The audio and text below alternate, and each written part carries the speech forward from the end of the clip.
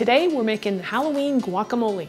Now this is a recipe that I made 11 years ago, and I thought it would be time to bring it back to all of you, bring it to the forefront. It's a great recipe. The guacamole is excellent.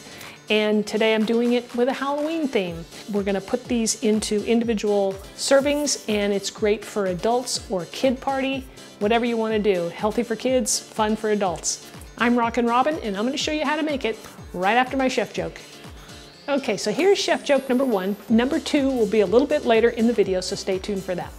All right, so what was Elvis Presley's favorite Mexican snack? The jailhouse guac. Here's the ingredients I'm using to decorate. Some blue corn tortilla chips. I have a red bell pepper, canned sliced olives, canned black beans, some shredded carrots, and some provolone cheese.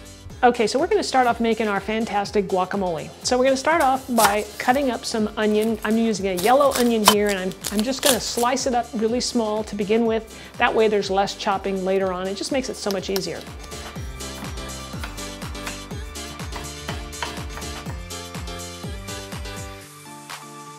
I'm using some diced green chilies here. These are mild. Feel free to use, jalapenos if you like to add a little heat to this. Sometimes I like to add a little hot sauce. Do whatever you like. You want to keep it for kids, make it nice and mild. Then we have some tomatoes I'm using. So you want to get your proportions right. So for example, if you're going to make, say, 2 avocados worth of guacamole, you never would do that. You'd probably make 4 or 5, but let's just say 2, and then you can double it. You want to use 1 medium tomato for that amount of avocado. And then I'd add, just kind of eyeball it, some onion and then some of the green chilies. Then I throw it all together on the board, and then I chop it up again, all right? I don't want to make it super fine, but I want it fairly fine. It's still slightly chunky. And then we'll place it into a bowl, and then I'll cut the avocados in half. And then I will add the avocado to it, and I like to remove a lot of the brown spots just because that's just how I have always done it.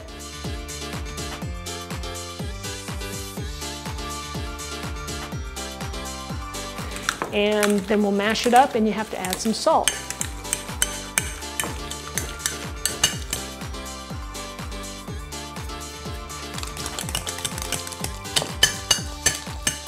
And feel free to take a little taste too, so you know if you have enough salt in there. Salt is really important. And then the only difference that I made to my recipe compared to the one that was 11 years ago is I never used to add lime juice to it or lemon juice to it to keep it from turning brown. Today I'm going to do that just because I'm making these for a Halloween kind of appetizer that sits out, and so I'm going to add a little bit of lime juice to that. It's totally optional. If you don't want to do it, don't do it, but if you're worried about it turning brown, of course that might make it more interesting for Halloween, right? A little dark guacamole, I don't know. But you want it to look appetizing. So add a little bit of lime juice, and that'll keep it nice and fresh looking. Okay, so maybe you make your guacamole ahead of time and you want to keep it in the fridge for a few hours before you actually make it up, let's say. Okay, so put some saran wrap on top of the guacamole and press it onto the guacamole so that you're keeping the air out, basically. And that will also help with keeping it from turning brown. So just do that, put it in the fridge, and then when you're ready to fill your little avocado cups, you're ready to go. All right, it's time for chef joke number 2. Here we go. What did the half avocado say to the other half of the avocado?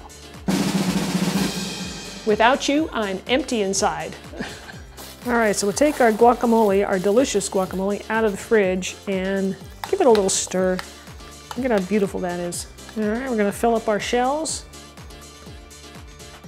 Now you wanna mound the guacamole just a little bit, not, so it's completely flat, but just a little bit of a mound to it. And make sure you fill the cups all the way to the edge. It just looks nicer.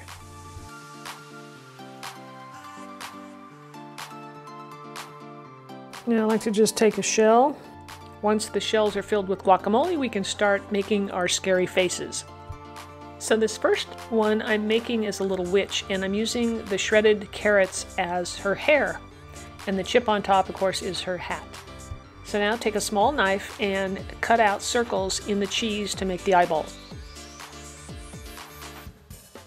Then I cut a third eyeball and cut that one in half to use as sort of eyelids on the eyeball. Okay, so here I'm cutting the black bean in half to make the pupil. Then we'll place her eyeballs right on her face. Let me adjust her hair a little bit, and then we'll place her nose and mouth on there. So now you can take sliced olives and cut them in half and then trim it a little bit to make eyebrows. Then I took a small piece of carrot and used that as her nose. Then I used a small piece of bell pepper to use for her lips. But then I decided she needed a bigger nose, a nice big crooked nose, so I used a piece of asparagus for that instead of the carrot. So here she is with her big nose. I like it better. What do you think? So here's my next Halloween creature. This is Dracula.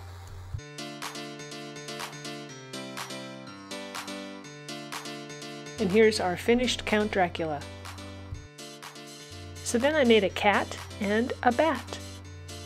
So feel free to get as creative as you want and make any, Halloween figures that you want. Let me know which one is your favorite in the comments below. So that's my guacamole recipe with a Halloween theme. If you'd like to leave me a comment, let me know what you think. Try the recipe. I think you're gonna love it. I've got another Halloween treat recipe for you to try if you're interested in something a little different. These are chocolate-covered marshmallows, simple to make. Kids will love them. I'll leave a link for you right here on the screen. Check it out. Let me know what you think.